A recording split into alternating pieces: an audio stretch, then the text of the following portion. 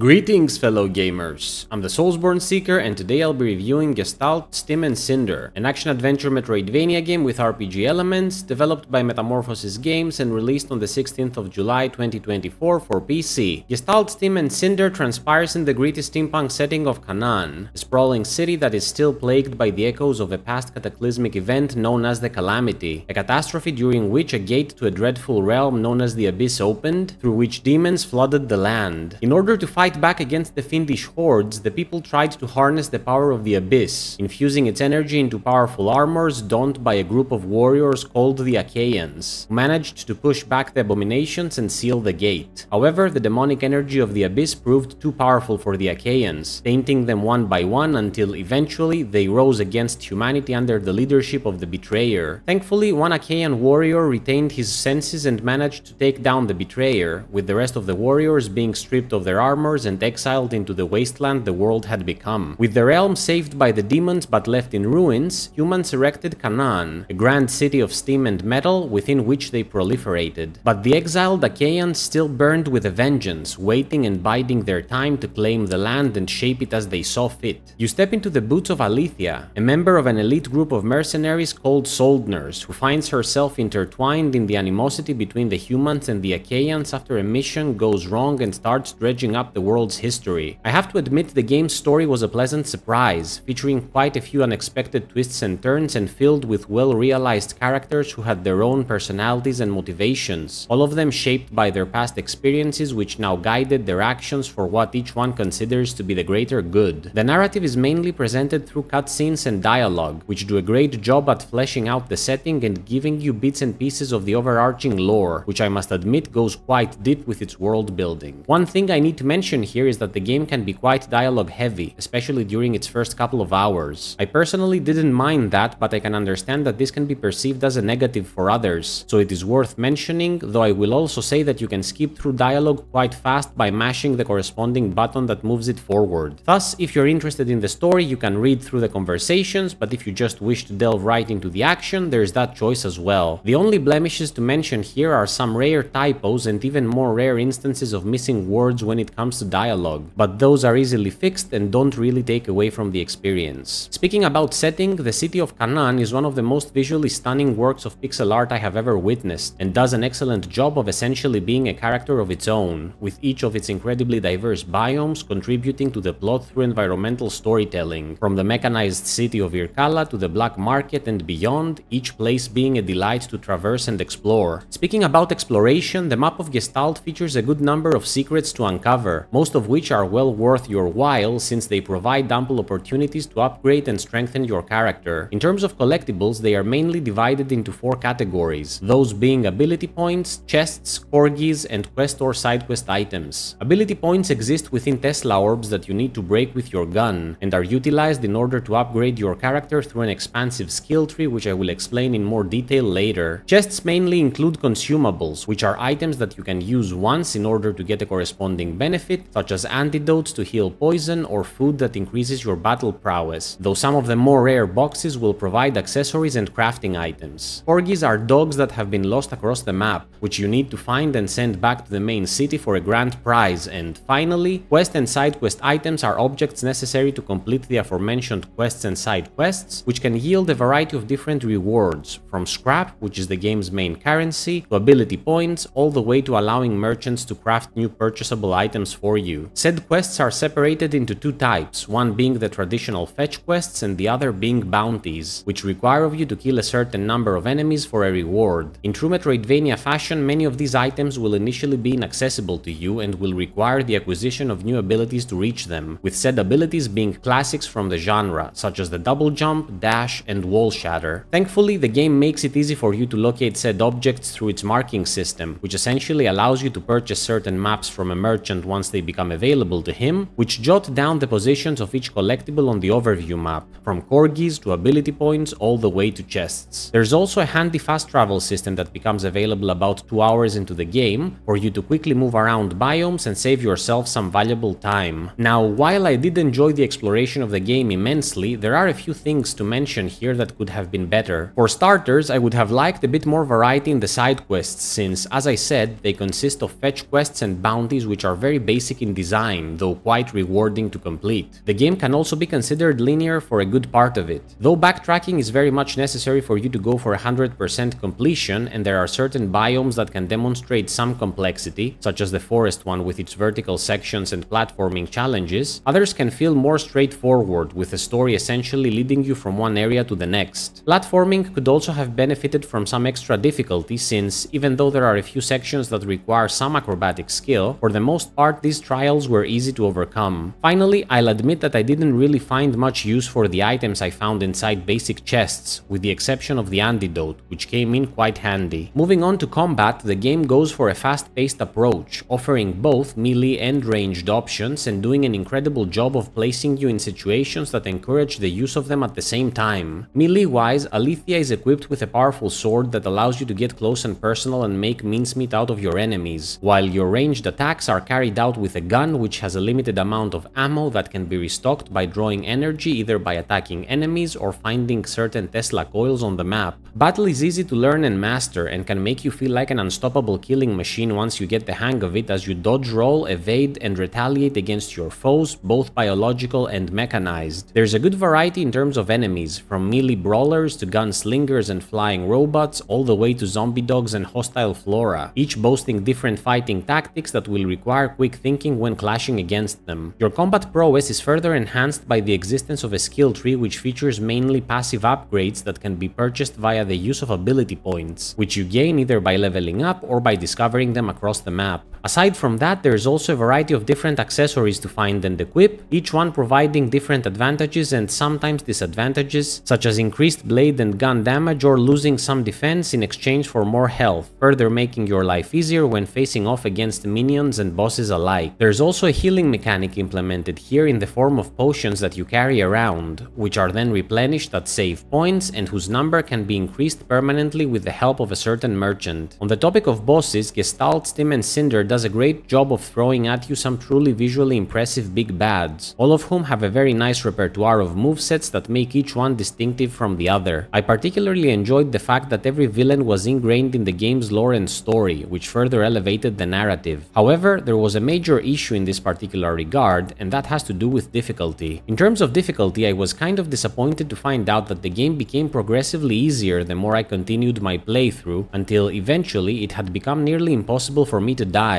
and I ended up completely obliterating the bosses almost without a sweat. The only boss that took me a bit of time to finish off was one in the latter parts of the game, whose fight was simply tedious since damage played no importance and it was all about positioning and repeating an attack pattern that took him down quite slowly, with said boss fight also being the sourest part of the gameplay experience for me. There are also no difficulty settings to make the game harder, meaning the default challenge is the one you will have to play with, something I consider a missed opportunity. Lengthwise, it took me 8 hours and 15 minutes to complete Gestalt, Steam and Cinder with 100% completion rate. For a price of about $20, I'd say it's not a bad exchange for the fun it provides. In conclusion, I truly enjoyed my time with Gestalt, Steam and Cinder. I adored the story, lore and steampunk setting, I thought the characters were well written, I loved the combat and exploration and thought the boss fights were beautifully designed and implemented. The game could have used a bit more variety in its quest and side quest system, better platforming segments, less linearity at times and a more balanced difficulty to make sure it provided a consistent challenge, but even with those downsides it was an incredibly engaging experience that kept me hooked until I had explored every nook and cranny of its world. My final verdict on Gestalt, Steam and Cinder is 8 out of 10. What did you think about Gestalt, Steam and Cinder? Have you played it yet? Do you agree with the points I mentioned or do you see things differently? Let me know in the comments below and please subscribe if you enjoyed this video. As always, thank you so much for watching. Until next time, Soulsborne Seeker out!